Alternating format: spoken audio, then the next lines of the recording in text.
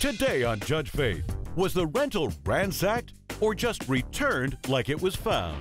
I decided this would be my opportunity to go see what was really going on in the apartment. The entire house was a hot mess express. I did call him the N-word one time. Oh, because he sat there calling me a cracker. Calm down. If you, listen. Look at me. Breathe. You can just relax and take a moment. I'm going to go through the text messages. Faith Jenkins. Her distinguished legal career began when she graduated first in her law school class. She quickly became a tough New York City prosecutor and then a preeminent legal analyst on cable news. And now she's the judge in her own courtroom. Her cases are real and her rulings are final. She is Judge Faith. Plaintiff Demi Drummer says his former tenant was nothing but trouble. He's suing for unpaid rent, security deposit, property damage, and stolen property. Defendant Mickey Brown says she doesn't owe anything because her former landlord was rude, crude, and disrespectful. She's countersuing for the cost of her dog, defamation of character, harassment, and pain and suffering. All rise. Court is in session. The Honorable Judge Faith Jenkins presiding. Please be seated. Your Honor, the litigants have been sworn in. This is the case of Drummer versus Brown. Thank you, Juan. Demi Drummer? Yes, Your Honor. You were suing the defendant, Mickey Brown, for $2,206 for unpaid rent, security deposit, property damage, and stolen property? Yes, Your Honor. And you are countersuing, ma'am, for $5,000 for defamation of character, harassment, pain and suffering, and the cost of a dog. Correct. Okay, why don't we start with you, sir? Let me ask you, I understand that Ms. Brown was a tenant of yours in a property at some point. Yes, Your Honor. Can you tell me the dates? The dates was between mid-June to early July, 2015. So just 1 month? 1 week. A little less than that, yeah, 1 week, like she said. 1 week. Okay, was there a written agreement between the two of you? No, we never got to that point. So we're talking about 1 month, no written lease, and you say she never paid any money to live there, 1 right? week. Okay, so take me from the beginning. Tell me what happened.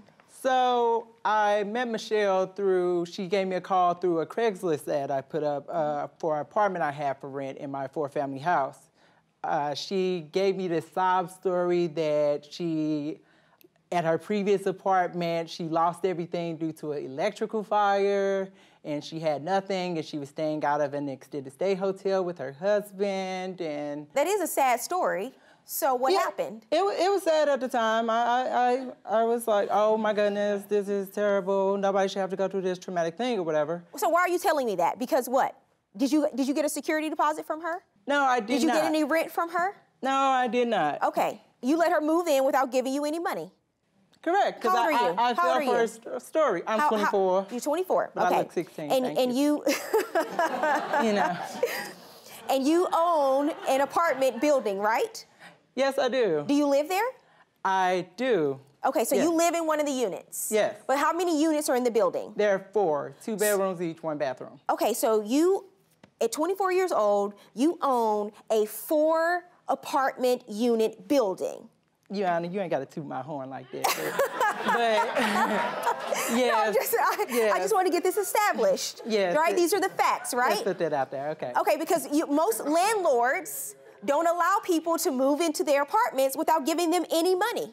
I'm inexperienced. It's kind of new to me. I just That was a owned the rookie house for mistake. Yeah, that was a big rookie mistake. Okay, Real big. go ahead. So what happens? Why did you do that?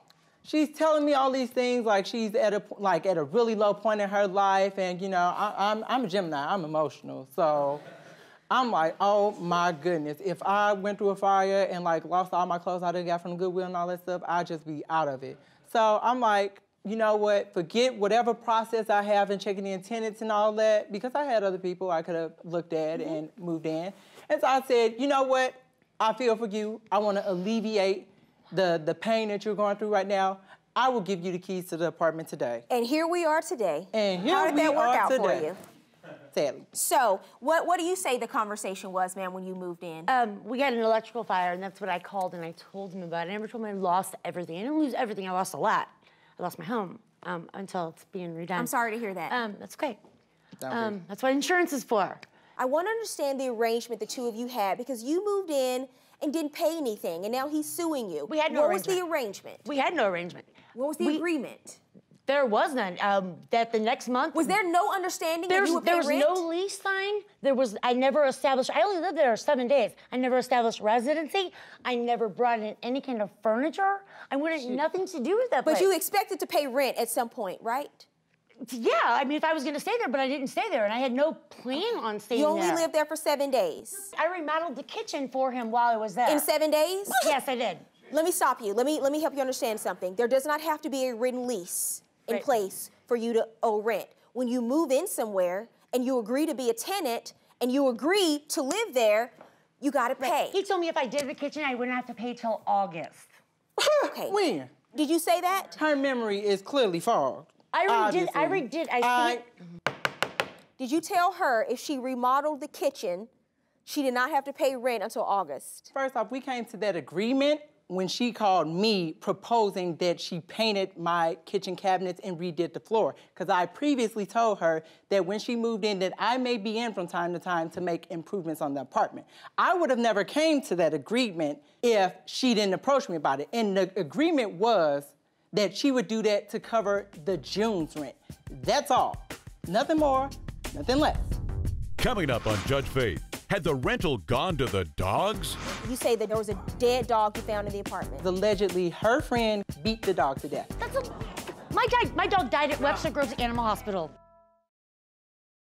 Plaintiff Demi Drummer says his former tenant caused problems from day one. He's suing for unpaid rent, security deposit, property damage, and stolen property. Defendant Mickey Brown says she doesn't owe anything because Demi made her short stay unbearable. She's countersuing for the cost of her dog, defamation of character, harassment, and pain and suffering. Okay, what is this a photo of, sir? Well, that big, beautiful air mattress is the air mattress I lent to the roommate that she decided to move in like 2 days after she moved into the apartment, where also the dead... So now there's, how many people were living there? My husband and I, and then his friend, who actually, it was his friend who actually was in that room, his friend, your friend. Ma'am, did you not have another friend living in the apartment? No, I did not. Okay, My husband and I go don't ahead. have Go ahead, roommates, sir. Your Honor. crime in the court. Last time I checked, but okay. What's a crime? Perjury. What is this a photo of, sir? In the middle is a pile of stolen clothes surrounded by dog feces and whose stuff is that? urine. Wait, you had dogs? No. I moved out. I moved out after a week. When I left there, it was spotless. He signed a lease with them. That's all their stuff. But there was no None of my paperwork, so stuff how was is in that there. Next photo. You see that right there? That to the right, that's a range. These are the people that Ms. Brown associates herself with. I have family members who stay in that building. My mother stays in that building, my sister stays in that building, my 3-year-old niece stays in that building. There's no way I would expose my niece to people who would have a syringe sitting in the bathroom mirror or have a rat in a kitchen pantry. And it's not a rat, it's a gerbil. And it's my That pet. you left there. So that was yours? No, none of that was mine. He took this picture. How'd you know it was a gerbil and not a because rat? it's my rat. He took that picture when I But it's lived a there. gerbil. The 7 For days that 7 you were days, there? Yes. What about Oh, the syringe? No, I don't have, no, So I why have did no you move idea. out after, why did you move out? Okay, I'm Calm gonna down, tell calm you, down. if you- Listen, okay. listen. Look at me, breathe. You lived there, why did you move out after 7 days? Because my life was threatened. It was a horrible neighborhood. Okay. I don't do drugs. I don't like drugging. When you moved out, ma'am, did you take all of your property did. and Yes, I did. everyone else with you when you vacated? Yes, I did. Okay. Sir, my question for you is, what was the reason she gave you claim, for not paying rent or for being late? So for July's rent, we were having a back and forth because I stated to her that I was kind of uncomfortable with the people she was bringing around to the household. And Did he tell you that, ma'am? I didn't live there in July. I lived in my new apartment in July. Okay, go ahead. Which, to bounce off of that, she said when she left in June, she said she left because her pop was sick. And he eventually, unfortunately, ended up dying. You told him that your father died? Yeah, he did. Okay, but it's not your father, it's your husband's father. It's my husband's father, yeah, but I've been married for 16 years. So you're saying he was like a father to you? Yes, he was. Okay, and you say that's not what she told you? That's not what she told me. What did she tell at you? all. She basically said her papa was sick, and so that's when she went ghost Carmen Sandiego on me and stuff and disappeared. And then she said eventually, like a few days later, her father died and she's basically an orphan. Did she tell you she was coming back? Yes, she did. Okay, do you have any of that via text message? May I see your text messages, please? Just give me all of your text messages. Give me your phone. Text messages, phone.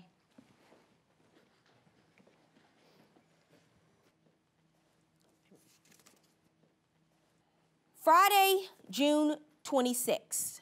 He writes to you, hey, I'm going out of town Sunday for a week. I expect the lease to be signed by then.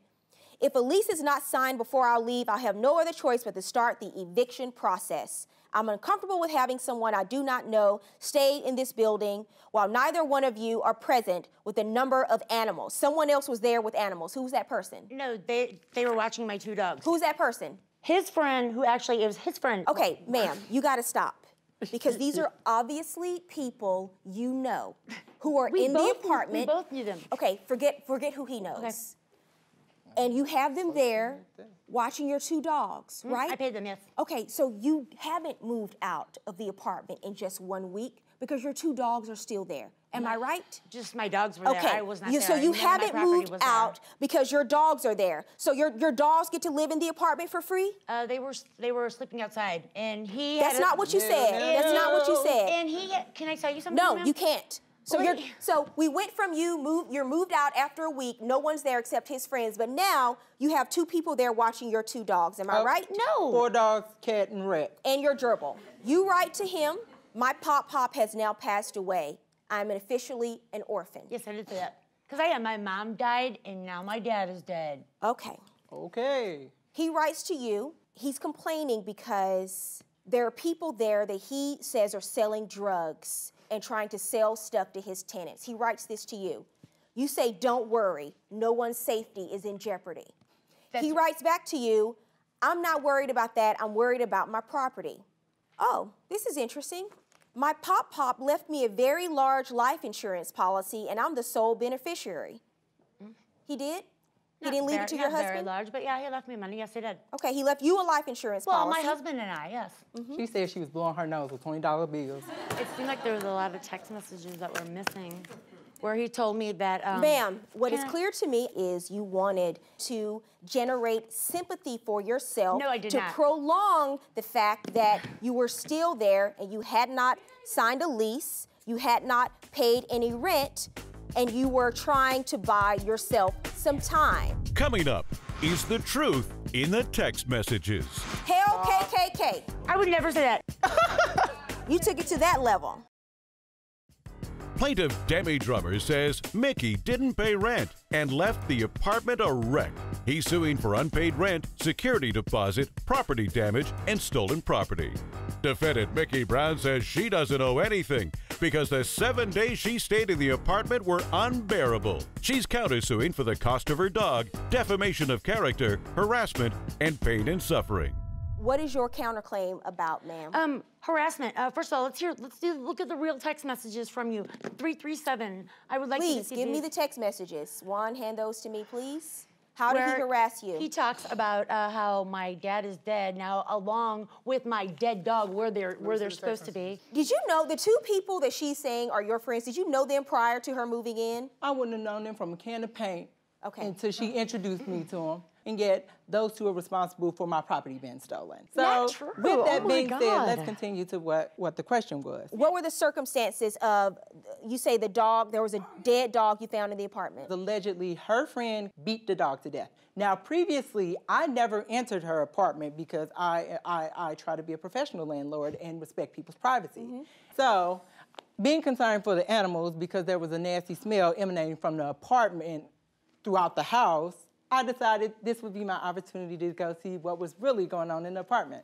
So I entered the apartment, see nothing but feces and urine and dog fur. So I go into that room, and on that wonderful air mattress, which I provided to them, I saw a dog that was motionless. I saw the dog, I'm like, oh my good, oh, that dog dead. And so I left the room and continued exploring because the entire house was a hot mess express.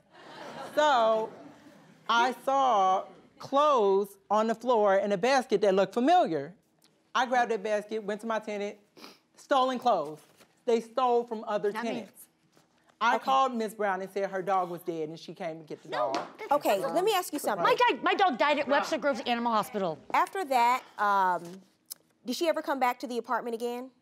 After she got her dog, she never came back to the apartment. You never heard from her again? Oh, I heard from her after that. Your Honor, things went way downhill after that. Okay, and I'm looking at the text messages. Why don't you stand up? Okay, what is it that you want me to see, sir?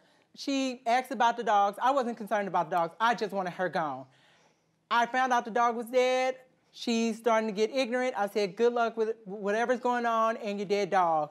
Then she just went out of control. The N-word, I'm N-word this. The only good N-word is a dead N-word. My grandpa used to own N-words. I'm the scum of the earth. Did you say that to him? I did call him the N-word one time. Because he sat there calling me a cracker. Oh, here, Demi. Hold on a second. You call me... Mr. Drummer never calls you any names. Oh, really? He wrote to you, good luck finding your dogs. Your dogs had run off, ma'am? No, they did not. My dogs were at my house with me. One dog was dead, one dog ran away. Oh, my dog died. He wrote to you, good luck finding your dogs. You wrote, like my daddy used to say, the only good is a dead. No, I did not say that. I did but not I'm say crazy. That. Demi, what, ma'am? Hell, KKK. I would you never took say it to that level. No, you know what? She went all right, in. I'm done hearing all of this. There's nothing more to be said. You're a liar. You want to call him what you want to call him. If you want to be ignorant, if both of you want to call each other names, doesn't matter. I'm here to decide the rent. Coming up, Judge Faith rules. And now, Judge Faith rules. This is a month-to-month tenancy because, as you told me, we didn't sign a lease. Now, in your mind, there's no proof that you have to pay rent. That's not the way it works. Clearly, there's an agreement here that you have to pay rent, especially for July, because we're not talking about bartering for kitchen renovations or anything like that. July is strictly rent. But not only that, when it's a oral lease, you still have to give 30 days notice when you're moving out. And here you are, July 4th, your dogs are still there. You haven't given him 30 days notice that you're vacating. When are you taking your dogs? When are you leaving with your dogs? So not only do you owe for July, you also owe for August. Lesson to you.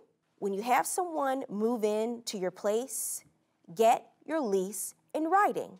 No one moves in without giving you money. You don't put keys in this hand without cash or money coming in this hand. That is the rule, and there are no exceptions, because you wouldn't be in this position today. The #1 rule that landlords should stick to: you don't give someone possession of your apartment without collecting rent. You had someone there who never paid you a single dime, and she left, and I believe those photos are accurate, she left the place in a mess. Counterclaim is dismissed. Judge before the plaintiff, $2,206.